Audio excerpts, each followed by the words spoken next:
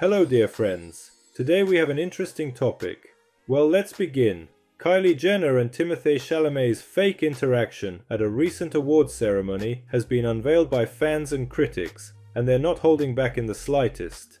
Timothée and Kylie's initial romance rumors were sparked in the spring when his car and Kylie's SUV were in close proximity to each other. The pair were then subject to rife speculation that soon led to a confirmation from the two famous faces themselves. The couple confirmed their relationship when they were photographed kissing at a Beyonce concert in Los Angeles back in September, with the Wonka actor 27 and the 26-year-old reality star seemingly loved up ever since. But despite the couple confirming their relationship weeks ago, they did not attend the Wall Street Journal Innovators Awards on November 1st as a couple, but instead as individuals, with the two stars walking the red carpet as solo entities.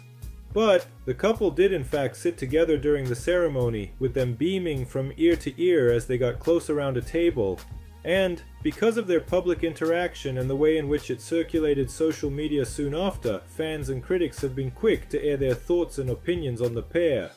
One critic shared some snaps of the couple from the event on a forum, writing, "Do these two interact normally? They look so strange. The vibes are off, not like a real couple." Meanwhile, another forum saw one fan write, "This is so fake and forced," in regards to a clip of the couple. Someone else then said, "Why does he look like he's looking for an out to walk away from her?" before someone else said, "He is looking past her for his next hookup." This comes after Timothée spoke of needing to have real experiences, human experiences, in an interview with GQ, hinting at his romance with Kylie. He then added, "You've got to fall in love, you've got to be bored," which alluded to his romance and falling in love with the Kylie Cosmetics beauty mogul. That's all, dear friends. Share this video and leave your comments. Bye bye.